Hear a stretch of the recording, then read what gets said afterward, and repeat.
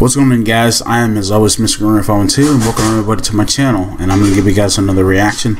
This is to the official single-player story trailer for Battlefield 5. Now, of course, you know, this year, this game got a lot of goddamn controversy and stuff like that. But I'm not going to go through that.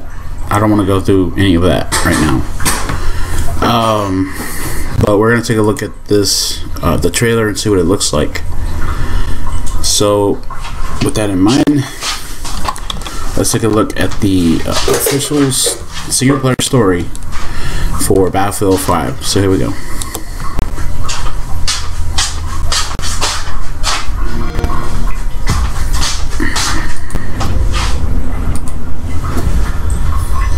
Turn it up just a tad.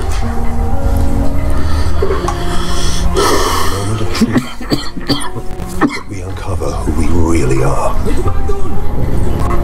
What sacrifices we can endure. What choices we can live with. Pushed beyond any known breaking point.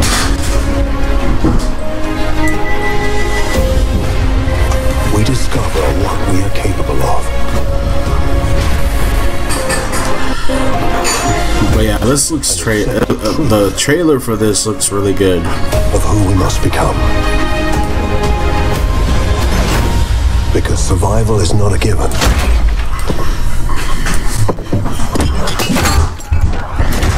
We must fight for it.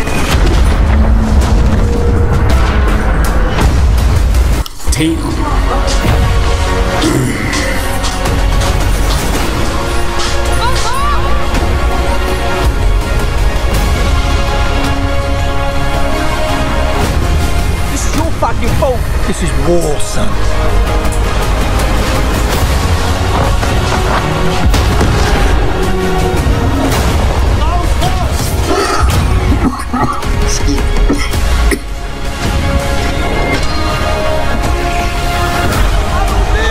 This looks really good. I don't know why people got so mad about this over some stupid crap.